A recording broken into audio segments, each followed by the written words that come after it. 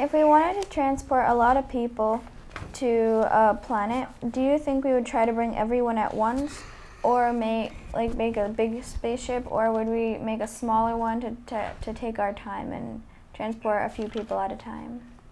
I'm going to turn this around to you. What's the toughest part of that journey? Is it the trip to the planet, or is it the trip from the surface of the Earth to space? The surface of the Earth to space. Exactly. Because you're having to escape the Earth's gravity.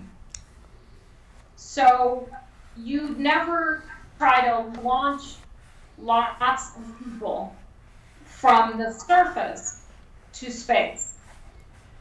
But once you get them in space, to some extent,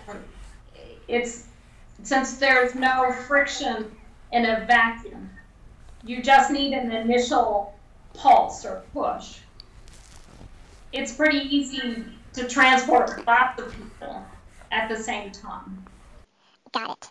The rocket has to be very powerful in order to lift all the weight out of Earth's gravitational pull.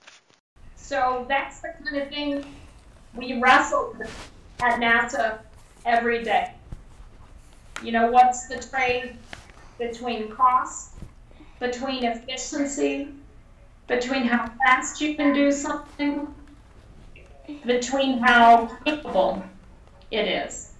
And you just have to kind of weigh those against each other and make a decision.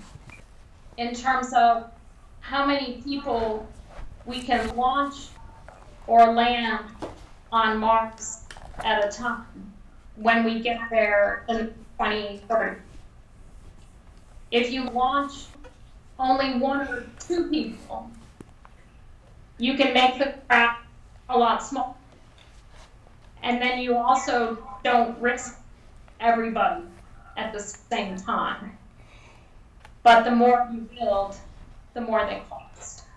Versus building one bigger one and say putting 4 astronauts in. So we're looking at that, making those trades. It's fun.